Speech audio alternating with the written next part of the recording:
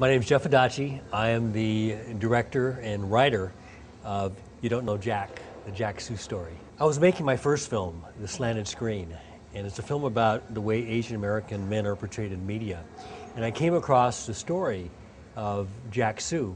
I had heard that he had changed his name. He was Japanese American, and he had changed his last name to a Chinese surname. Just found that he had a fascinating story that went far beyond his role in Barney Miller. The film tells his rise from a young man growing up in Oakland. He wanted to be an entertainer, and so he began performing as a teenager at his church.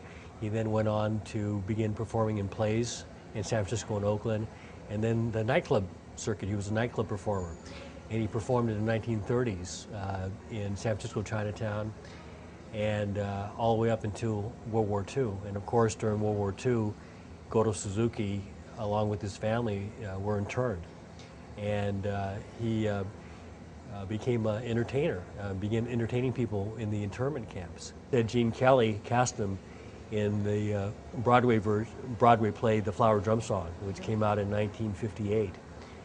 And he started with a very small role, and then became the co-star of the play, and then he was cast in the movie. He was the first Asian to be cast as a regular in a series called Valentine's Day in 1964. He was also the first non-African American to be signed to Motown Records in 1965, and we were able to find a copy of the recording that he did. It was never released.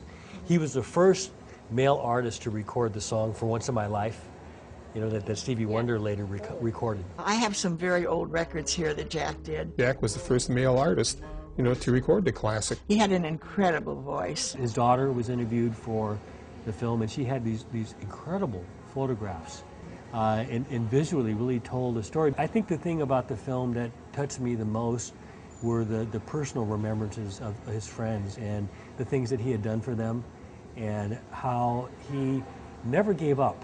He always moved forward in spite of any adversity.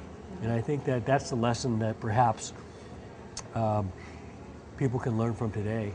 Well, filmmaking is a way in which the Asian community, both individually and collectively, because we have to remember that Asian Americans covers a whole range of ethnicities, can tell and preserve their stories.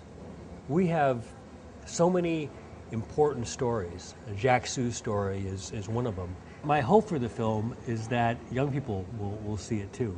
By using filmmaking as a medium, you have the opportunity to reach so many more people, and I think that's the thing that has really drawn me in. So I hope a lot of people come out and see You Don't Know Jack.